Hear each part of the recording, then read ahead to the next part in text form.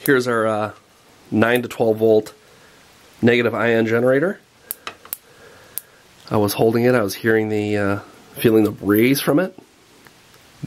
Millions of negative ions are coming off that.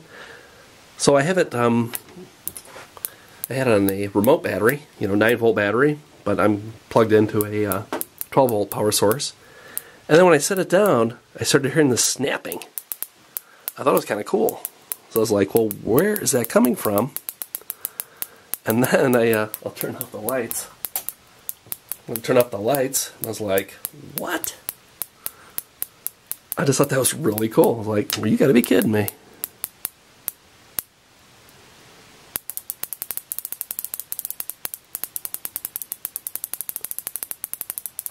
And then I put it above the breadboard here. It started whining. Anyway, this thing's just really cool.